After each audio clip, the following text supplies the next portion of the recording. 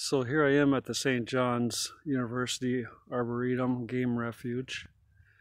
You can see here at the kiosk is a good place to take a look at the distant marsh and the waterway.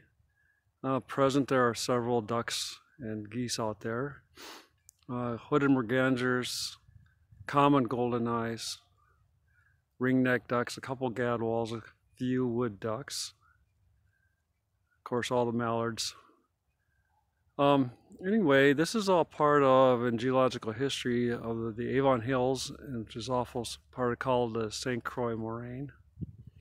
See, I have my spotting scope with me to zero in, but you wouldn't really need a spotting scope out here. Your binoculars should be adequate enough to bring you in. If you're going to do a neighborhood vignette walk, this is a really good spot for you to come to take a look at not only the structure of this landscape that includes also this restored prairie. There's the parking lot.